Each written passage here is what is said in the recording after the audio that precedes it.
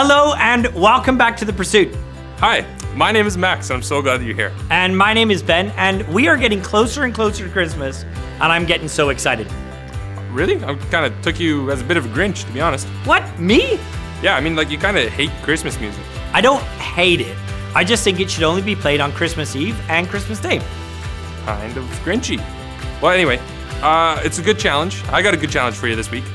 Seeing as that you're old and getting close to retirement, I want to see how well you understand young people language. 1, I'm not near retirement, and 2, I understand what young people talk about. Sure you do. But let's find out. I'm going to give you the Gen Z version of a couple of Bible verses, and I want you to see if you can guess the scripture reference. Okay. Sounds pretty easy to me, because you know, I'm freestyling fresh. Okay. Forget it. Let's start the game. Perfect. Okay, so the first one. God thought the world was so fire, he ghosted his literal son, so that all of his hashtag followers would low-key live forever. That's easy. John 3:16, bro. Fair enough. All right, easy. Yeah. Here we go. Second one. And God was like, it's lit, fam. And it was lit, fam. Then 4 fire emojis following that. Come on. Think. You know this. Think creation. Is it when God made light? Yeah, winner, winner, chicken dinner. Okay, so that one was a little bit harder, but here we go with the other one. Ready? Oh my. D-Zaddy up in heaven, you're holy and lit. Your kingdom is coming. If you ask us to do stuff, we'll say yes on it, on earth and in heaven. Let's get this bread and squash beef with people we've clowned on. As we squash beef with those who have clowned on us, please don't tempt us and please help us cancel evil.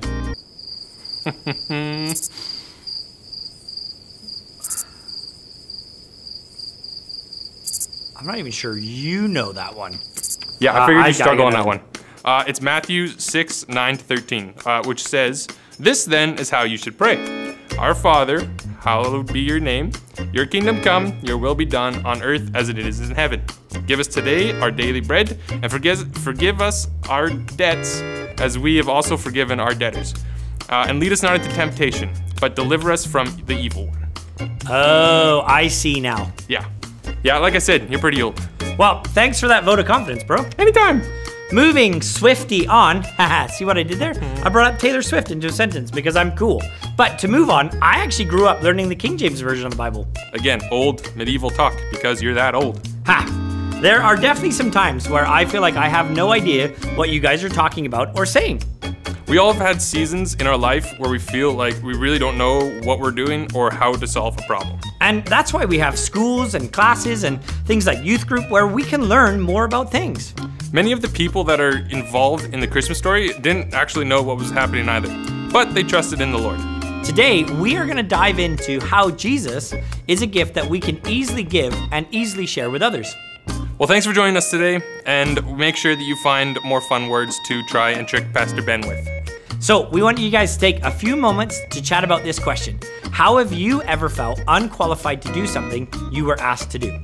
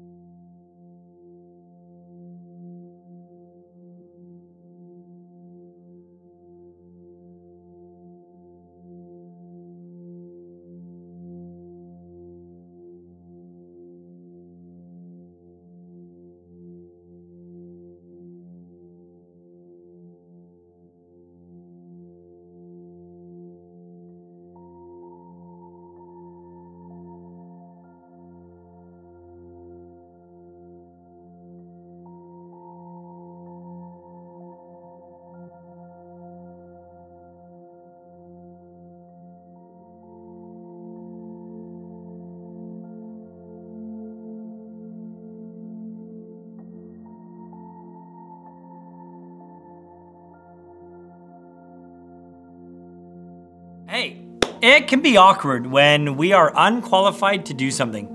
Maybe you feel out of your comfort zone, you were asked to deliver a speech in front of your classmates, you had to perform a solo in your school choir or orchestra, a friend came to you in tears, but you weren't sure how to comfort them. Someone asked you your opinion on a controversial subject and you weren't sure what to say. I remember one of the first times I was riding with the police and I was asked to direct traffic around an accident scene. I had absolutely no idea what I was doing. I just did what I felt like I'd seen when driving past other accident scenes. It's never fun to be thrown into something we don't feel prepared or qualified to do. When we feel unqualified, it's occasionally because we know we really are unqualified, which is okay. No one expects you to be an expert at everything. But sometimes we feel unqualified when we don't need to feel that way. We let the fear of messing up or embarrassing ourselves keep us from doing something we really want to do. When we feel unqualified, we become so aware of our own flaws and shortcomings that we're afraid to do what's been asked of us. But here's what we need to realize. Although we may feel unqualified to share God's gift, God's love to us uses ordinary people to share the story of Jesus. So why does it matter to God and to us? Let me ask you a question. How confident do you feel about talking about the gift of Jesus with others? If you weren't with us last week, we started a brand new series called Unwrapped, where we're unwrapping the true meaning behind the season of Advent, not Christmas. Like we said last week, Christmas isn't here yet, but Advent is. Advent is a time to prepare to receive God's gift. God's gift isn't a thing, but a person named Jesus, someone who has the potential to change our lives. Today, I want to talk about what we can do to not just keep the gift to ourselves, but to share the gift with others. Take some time for some self-reflection and think about this question. How confident do you feel talking about the gift of Jesus with others?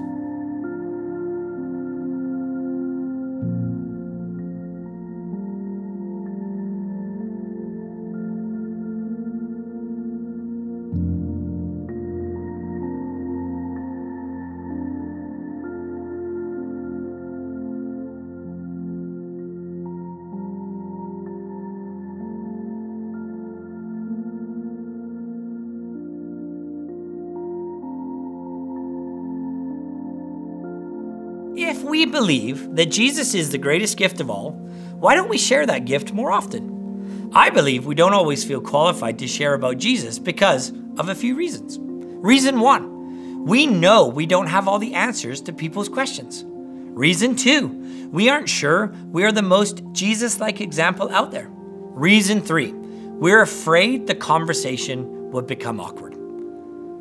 But what if talking with others about the gift of Jesus wasn't that complicated? What if you were already qualified to share about the greatest gift the world has ever been given? We all have room to grow, but you don't have to be perfect to get started. You don't have to know everything about soccer in order to kick a ball around. And you don't need to be the world's greatest Jesus follower to tell someone about the gift of Jesus. And more than just having the right answers, there are many of us who believe that we aren't qualified because who's going to listen to someone who has their own secrets that they're ashamed of sharing, isn't exactly winning the popularity contest at school, looks, acts, and feels different from everyone else around them? Whether you're worried about how much you still need to learn or how much you still need to grow or how awkward you sometimes are, it's okay to be a work in process. Let me introduce to you a few ordinary people and one not so ordinary people who shared the gift of Jesus with others. Let's start with someone not so ordinary. John the Baptist was a prophet, someone God used to deliver messages to people. He was Jesus' cousin, and he was a little odd, even for a prophet. He lived in the desert, ate bugs, and made clothes out of camels. Some people may have thought John was unqualified because of his strangeness, but that didn't bother John. He continued sharing the gift that he knew was the greatest gift of all, the gift of Jesus. Let's read Mark chapter 1, verses 1 to 8.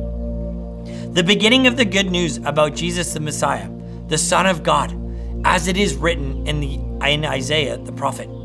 I will send my messenger ahead of you, who will prepare your way. A voice of one calling in the wilderness, prepare the way of the Lord, make straight paths for him. And so John the Baptist appeared in the wilderness, preaching a baptism of repentance for the forgiveness of sins. The whole Judean countryside and all the people of Jerusalem went out to him, confessing their sins. They were baptized by him in the Jordan River. John wore clothing made of camel's hair and a leather belt around his waist, and he ate locusts and wild honey. And this was his message: After he comes, the one more powerful than I, the straps of whose sandals I am not worthy to stoop down and untie. I baptize you with water, but he will baptize you with the Holy Spirit. If you are wondering what that word repent means, it means to change your perspective and change your ways. It means you turn your life upside down because you know the way you'd been going wasn't the best way. There were skeptics, people who didn't think much of John or his message, but that was okay with John, and with the crowds of people who did want to hear John speak. These people were tired of the way things were and were ready for the change John was promising. John shared the gift of Jesus with others, pointing people to their Savior, and then trusted God to take it from there. John's name is one we all know well because the way he shared God's gift with others so publicly. But if you pay attention, the Bible is also filled with the stories of ordinary people like you and me who shared the gift of God too. These people's stories haven't been captured in detail, and they probably weren't very exciting stories. But that's the point. When we're invited to share God's gift with others, God asks us to share the gift of Jesus in everyday, ordinary ways. Listen to these two stories, especially the very last lines of each story. They're found in Matthew 9:18-26. While he was saying this, a synagogue leader came and knelt before him and said, "My daughter has just died, but come and put your hand on her and she will live." Jesus got up and went with him, and so did his disciples. Just then, a woman who had been subject to bleeding for 12 years came up behind him and touched the edge of his cloak. She said to herself, "If I only touch his cloak, I will be healed." Jesus turned and saw her. "Take heart, daughter," he said. "Your faith has healed you." And the woman was healed at that moment. When Jesus entered the synagogue leader's house and saw the noisy crowd of people playing pipes, he said, "Go away, the girl is not dead, but only asleep." But they laughed at him. After the crowd had been put outside, he went in and took the girl by the hand, and she got up. News of this spread throughout the region. First, Jesus healed a woman who had been suffering from a lifelong illness, an illness that made her an outcast in her community. Next, Jesus raised a girl from dead and acted like it was no big deal at all. For God, I guess it was a pretty easy task. Finally, do you see what happened? The word spread. Take just a few moments to chat about this as a group. How do you think the news of Jesus' healing spread? There wasn't a big news story about it. I mean, Jesus didn't call a press conference.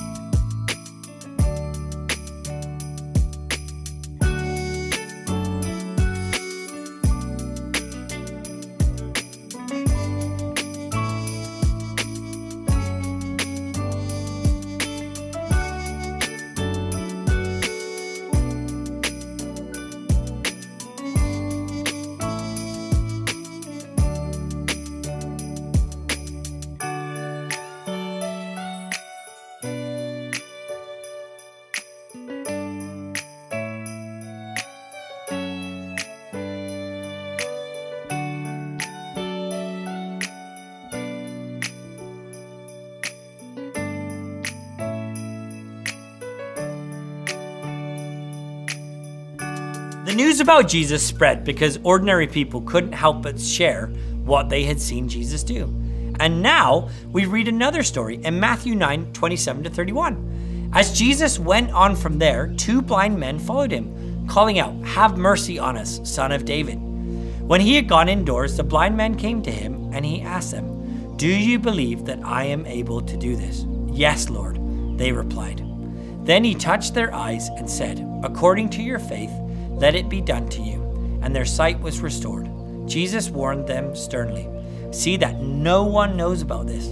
but they went out and spread the news about him all over the region. Once again, Jesus does something incredible. He heals 2 blind men and 1 man who couldn't speak. This time, Jesus tells the crowd to play it cool and not talk about what they'd seen. That's because every time word would spread about what Jesus was doing, the religious or government leaders of that city would run Jesus out of the town, and Jesus still had work to do. But the people didn't listen. Once again, the people who had seen the gift of Jesus in action couldn't help but share what they had seen. Again, the names of the people responsible for spreading the word about Jesus are never mentioned. Maybe because there were so many of them, but maybe because they weren't very exciting stories. These were ordinary people sharing extraordinary news in the midst of their ordinary lives. They weren't experts, they weren't famous, they weren't perfect, but they shared God's gift with others. So then, what does God want us to do about it? Before you ask for your own camel hair cloaks for Christmas or start shouting "repent" in the middle of your school hallways, know that there are other ways of sharing this incredible gift. It starts with praying for the people you know. Each of you should have received a blank gift tag. When we're done, I want you to write the name of someone you want to share Jesus with this Advent. Now set a reminder on your phone. Pick a certain time you are going to pray for that person each day. If you can't set a reminder on your phone, write their name in a text to yourself. Leave it unread as a reminder. When you are ready to have a conversation with someone about the gift of Jesus, start with your story. When the word spread about Jesus' healings spread in the stories we read, it was because ordinary people shared stories about what they had seen. You have a story worth sharing. Whether God has been a big part of your story since the beginning or just a few weeks, your story of faith is one people need to hear. If people have questions about what you believe, be honest. Even if the answer is, I don't know, decide that you can figure it out together. Remember, it's okay if you don't feel qualified to tell others about God. God isn't looking for experts. God has always used ordinary people to tell the story of Jesus. This week, pray for the people who need to hear about the gift of Jesus. Invite them to journey with you and continue learning to tell your story of faith, because you really can share God's gift with others. Let's pray. Jesus, thank you that the gift of you is all we need to share. And so God, would you make us bold and faithful and strong as we go forward in this Advent season. We're excited to receive the gift of you. In Jesus' name, amen. Guys, thanks for joining us again. And I'm especially excited for the opening of next week's series. We'll see you then.